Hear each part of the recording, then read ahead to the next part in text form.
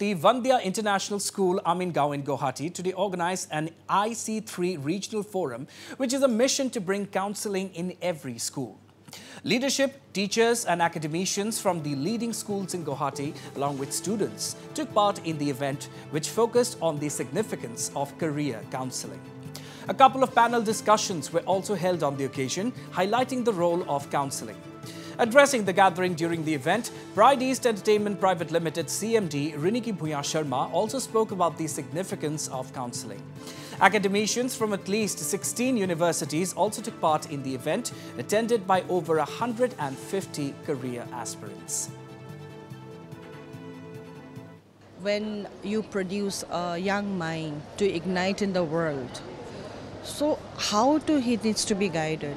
So now we are coming out of our age-old reforms. Now we have come a lot of way with 365-degree holistic education. And education has become beyond. And knowledge is something which you cannot confine to the barriers of some school or conferences. It is a progress. It's a progression.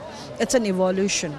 So it keeps on passing on to the generation, and the only thing is that to make a foundation strong, to make a basic strong, we have to depend upon some methodologies.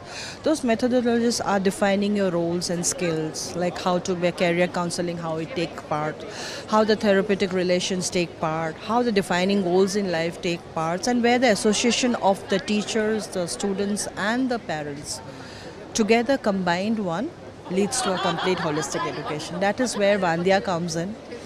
And that is where our motto is, be your own light. And we also have reactions coming in from Nandil Sharma, who participated in the panel discussion.